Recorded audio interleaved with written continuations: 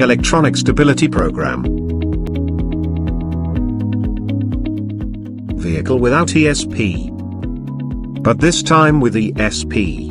ESP prevents skidding. How does ESP work? ESP counteracts skidding at an early stage by activating the brakes, and if necessary by engine interventions. ESP comprises speed sensor on each wheel, yaw rate sensor which measures the vehicle's rotation around its vertical axis, a steering angle sensor which registers the driver's steering intention, sensor signals which enable the control unit to compute when and how it should intervene, and a hydraulic unit which builds up and reduces braking pressure on the brakes. What happens during the steering maneuver?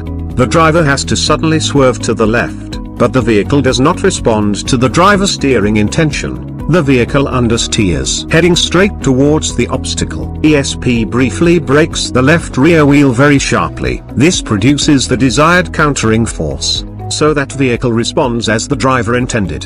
What happens during counter-steering? When the driver turns the steering wheel to keep the vehicle in the left lane after avoiding the obstacle, the vehicle tends to oversteer, the rear end swerving to the left. The torque to the right is too high. In this case ESP brakes the left front wheel, the torque is reduced instead of going into a skid.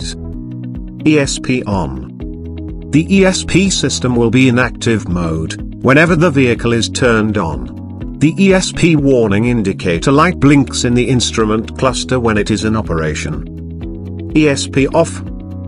To maximize traction it may be beneficial to deactivate ESP. To deactivate ESP, press ESP off switch on the central bezel switchback.